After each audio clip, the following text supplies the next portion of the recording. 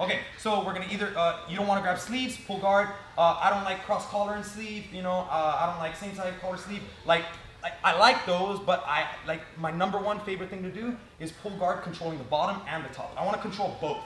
And the way I like to do that is either grabbing a collar and then going right into like how you always show you guys how we swing like on a tree vine, and then you grab the bottom pants and you get into the De La Riva right away, right? But another way, like I'm not a guard player by any means. I'm not a guard player. I like to take down, right, and I like to be on top. If I fight a guy that is better at me than takedowns, then obviously I have to play guard, and I trust it in that sense. But I will never, me personally, I will do my favorite thing, and that's takedowns, right? And then I go on top. But you obviously, like I said, what if I fight a guy like a D1 wrestler? Gi's different, but still, I'd rather like, okay, like I don't even want to mess with the stand-up. Let me just wrap him up on bottom, sweep him, make him feel stupid, and then submit him, right? So like when I'm here, when I pull guard, sometimes you got to learn how to pull guard, right? In different ways. So in that guard pull that I always show you guys, the cross collar, the cross step, and then the swing into the De La Riva, that's the best. That's the best because it off balances him. It makes you be in front of him, and then right when you pull the collar and you take that angle, it makes him have to follow you. And then that's why you get your guard going and he can't blitz you.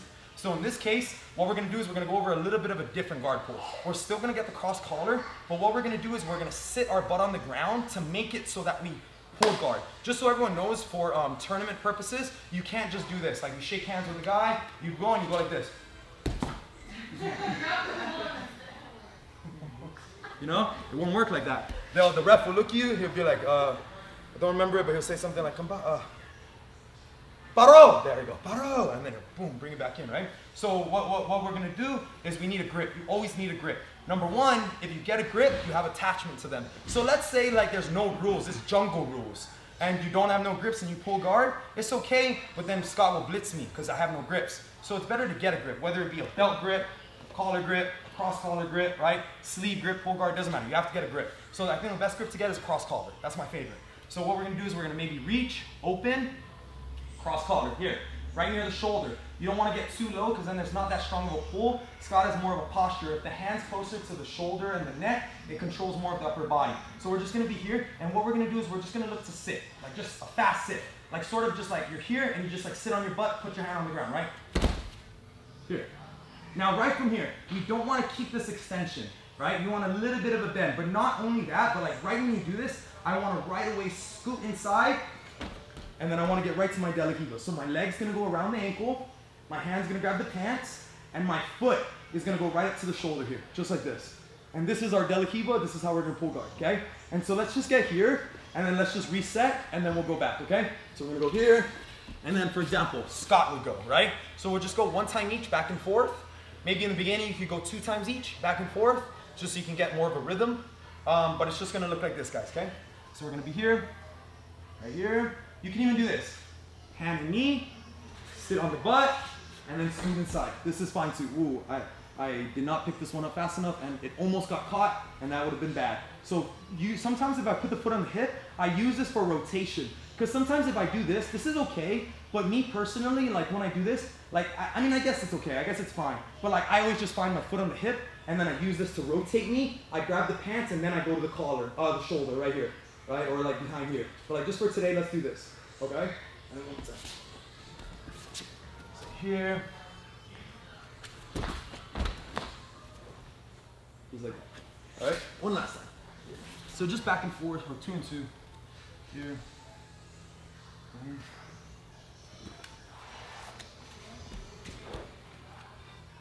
Just like that, guys. Easy, simple. No one don't do this. No one. Don't pull guard, guys. Don't pull guard. Here, do this, and keep your arm extended. Or even worse, don't pull guard and lay down and do this. Like get your leg right here. Because then the knee's gonna right away knee cut. Boom! And then you're gonna be like, this sucks. So right away, if you're here, you get down here, boom. You use this collar to pull you and you lift the leg up right away. Regardless of what Scott does, if he jumps in with a flying knee or whatever, like just lift the legs up and you'll catch him. As long as your legs don't get caught on bottom.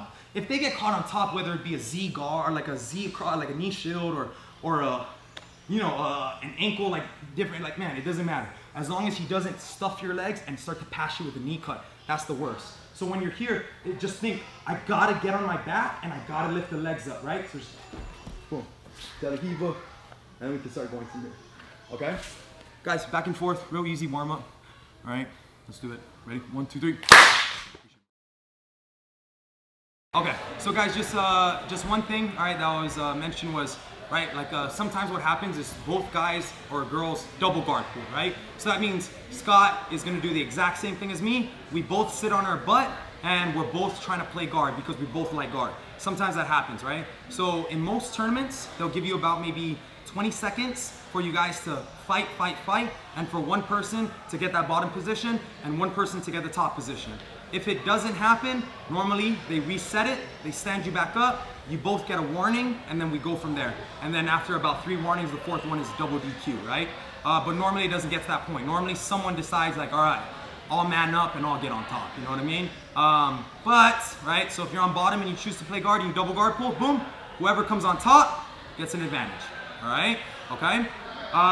Boom, so here we go. So guys, we're gonna go from guard. So a couple people are asking me like, man, like, I like to grab cross collar and sleeve and pull. I like to, you know, one hand and then just pull, like, you know. But sometimes you need to be fast, guys. Sometimes like you don't have time to pull guard like with like beautiful grips and get your like, ooh, okay, I'm gonna get Delahiva with the, you know, with the foot on the shoulder, and it's gonna be sick, you know. But like sometimes it won't be like that, because sometimes if I'm fighting, for example, I was just talking to Taylor about this. If I'm fighting like Scott, for example, Scott's a wrestler, he's fast. If I mess with him with grips, if I start to fight with him with grips, he's gonna just like right away. He knows I wanna pull guard. He knows he can take me down. So he's gonna try as fast as he can to get something on me before I sit on my butt. So that's why, if some of you are wondering like why does it seem like a weird guard pull, it's just different. You just haven't seen it yet. It's just, we just call it like a fast guard pull, like a, you know, it's like a shotgun guard pull. Like you gotta go fast and get those legs up right away and play guard. Don't let them get 2 points and then go from there, okay? So let's go, we'll play in the Delahiva. We pulled guard, we got Delahiva, and we got our foot on the shoulder, okay? Just like this. Guys, the other, this hand that's on the pants, try to grab it like this, okay guys? 4 fingers here, no thumb inside. For some reason, they give a penalty or whatever, it's stupid. But just put your finger outside. You can use it to like open up the cuff and then do this, and then like turn the grip so it's like it closes the slap, okay? So I'm gonna be here, Delahiva, foot on the shoulder, and then I'm gonna have the cross collar over here, okay? So I like this, this is great. But sometimes what happens is guys start to use this hand and they start to push on this leg here because they start to open up my Delahiva hook, right? And then like obviously they'll circle the hand in, and then look at this, like he has like great grips to move, all right?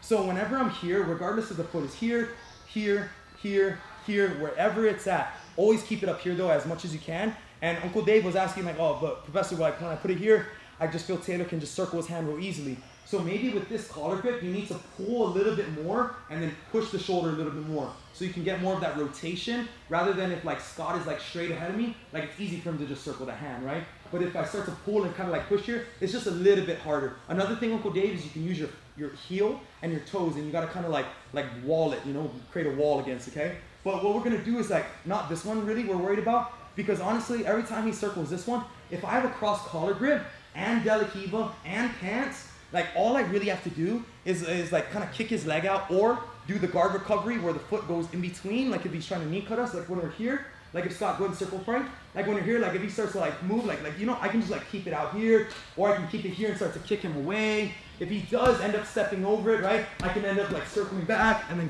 regaining my guard back. So I don't find that to be an issue, not so much. It's this one I find to be an issue. When he starts to push my hook off from here, I don't like this, right? Especially if he starts to underhook it, because then you can do a throw by pass, and even if I have the grip, it's worse. I gotta let go and move, you know? So when I'm here, whenever guys start to mess with my shin, I always grab the cross sleeve. I let go of the collar and I grab a cross sleeve. And what I do is I need to open my Delahiva hook just for a second, and I'm gonna pull towards me and kick, right? And I'm gonna do this. And then I can get my Delahiva hook back. But right from here, what I like to do is I like to do 2-on-1. I think 2-on-1 is super strong, and I think that if you know what to avoid, it's super difficult for the guy on top to do anything. I remember there was a guy that used to train here a long time ago, and he used to play 2-on-1 a lot. And literally, like it'd be like one of the worst things ever, because you can literally knee cut past someone. Like let's say I'm here, and like let's say Scott does like knee cup pass me right here. Look, and facing Scott, pass and face here. He can never face me if I have these grips, ever. You know, ever. Even if we, like let's say Scott, like we start to let go that grip, and we start to stand up, like start to stand up, face me. He can never face me. This hand's here, right? He can never face me from here. And then I can start to grab a single, sorry Scott, sorry. I can start to grab a single from here. I'm here. Scott maybe starts to push my face away, to keep me away, like sticking out like this. From here, I can use a hit, and I can start to like go for shots. Like, it's such a good grip to have. It can never face you if you do it the right way, right? But what we're gonna learn today is this, guys. We're gonna be here, right when they put the hand on the shin, I cross grip, I break, I go back to De La Riva, but then right away, this hand, I'm gonna flick the wrist, right? It's like this, right? Boom, like that. The reason why I do that, guys, and I got, man, this is a sick detail. I got taught this by Michael Leary Jr. He showed me this. Andre always talks about it, professor. Flick the wrist, it's the sickest thing ever. Because now you're creating another wall. It's always about walls and keeping them from doing what they want. Like, this is my wall here.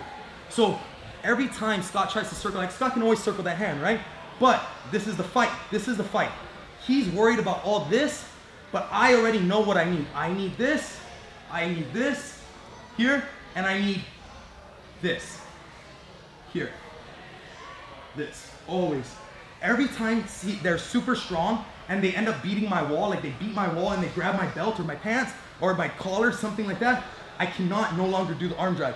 Maybe I can like somehow like wrist lock them, you know what I mean? But like we can't wrist lock at white belt, so it's like, why even try? Maybe you can like just accidentally be like, you know what I mean? But like, no, don't do that. So I'm gonna be here. So instead, when he grabs me, you have to break it. So we're gonna go 2-on-1. We're gonna break it here.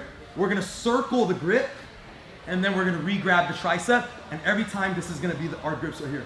So the first thing we're gonna do, guys, from this position, man, I love this. This is the best. We're just gonna learn a basic triangle. The most basic thing you can learn from here. Maybe some of you have seen it already, all right? But let's review. I think this is a great one. The second one is gonna be off of this position. It's the best, all right? But all we're gonna do from here is we're gonna let go of the foot and we're gonna put it right on the hip here, right? We're gonna start to create a little bit of space by kicking them away and then creating an angle, right, from here. So you see this leg right here that's like this. You can keep this leg here, but most likely Scott's gonna circle it inside, right? Exactly, from here. You can circle back in and re-extend like this. And obviously, look what we have, guys, all day. We have our triangle all day, right? But let's go hit this reaction. It's a super easy reaction from here, but Scott's gonna circle the hand inside. He's gonna grab my bottom pants. Yeah, exactly. You see how he couldn't grab it with this hand? I don't allow him. And he's gonna push it down. Go ahead, Scott, push it down. Right, because he can pass my guard, right? Maybe. So, when he does this, I'm gonna really extend my grip and pull. And right when Scott tries to use this hand to push the leg down, it opens up the space on the shoulder. As I do this, I'm gonna start to whip back around. I'm on my side, I whip back around, and I chop like this.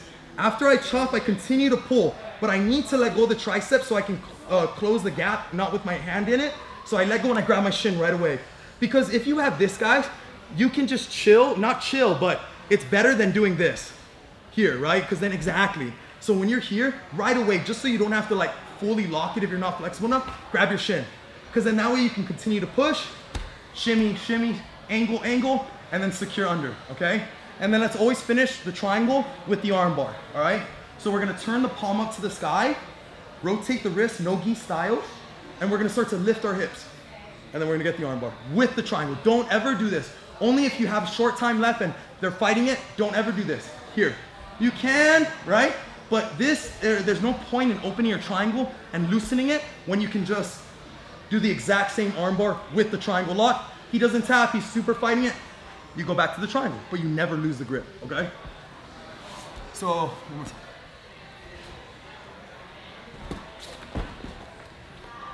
boom. So right when he puts this, guys, person on top, just put the hand and just put it on the shin, okay? We're gonna grab the sleeve, open the De La Riva, kick and pull, boom. Go back to De La Riva. Right from here, we're gonna use this hand and we're gonna circle the grip, and then we're gonna grab the tricep. So we let go of the pants and we grab the tricep. Guys, where the tricep is, there's always like a material, like this big material. Even if they have a tight gi on, there's still, you can always grab this material, all right? And then now from here, here's the positioning of everything. Is pulling and pushing, right? and using your elbow like this. But remember, we can't just stay here, okay? If we do this, we gotta start to like, you know, move and create like different angles from here. But to hit the triangle, just very basic, let's just go right here. Keep this grip, really pull on the tricep and really extend this wrist. And it's not so much like this, it's more of, same thing like I told you guys with this grip, how you do this, here, it's the same thing. This is doing this, but it's not done. I still need to like, kind of like push it away like this, like here, right? So the De La Riva, foot goes on the hip, extend, extend, extend, rotate to the side. Right when Scott feels like this one's out of the picture, that one's in the picture, we're gonna rotate back around and we're gonna go over the shoulder and catch behind the neck. Right when we catch behind the neck, we push the arm across and we grab our shin. Lock the triangle super tight. Try to work the triangle choke. You can't get it, so you grab the arm. Palm to the sky, lift the hips for the arm bar in the triangle. Okay? One last time, guys. Guys, anyone have any questions? No? Come on in, Andres. Come on in, Patty. Yeah, come on in, come on in. Carlau, come on in, Par. Carlau, come on in, Par. Come on. Come on in, Par. Come on. Carlau. All right, so I'm here. Hey, everyone. Carlos, bro, if you guys ever get to train with Carlos, bro, he'll smash you. He's sick. All right. Brown belt. Brown belt, but should be red belt. All right, so I'm here. Boom, right here. I break the grip, boom, back to De La Riva. Grab the tricep, flick the wrist, keep him away. Here. Put the foot on the hip, extension, circle. Catch the neck, push the arm, grab the shin, lock. Grab the wrist, palm up to the sky, lift the hips. Okay? Guys, anyone have any questions? You good? Yeah, Brenda.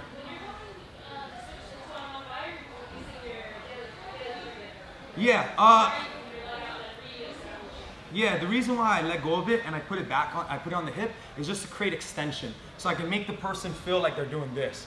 Here, and when they do this, the reason for that is the hip. The foot is on the hip. So when they do this, they're like, okay, I need to get rid of this because I don't have posture. So they want to get rid of it. So when they do this, that's their mistake, and then you catch the triangle, you know? Yeah. What happens if they're posturing up? Will you just lift up your hips higher? You kick their leg out. You got to kick their leg out. Yeah. If they're posturing up like this, super hard, and you feel like they're way stronger than you like this, kick their base out like boom, and then they're going to be like down, you know? Yeah, JJ. Uh-huh.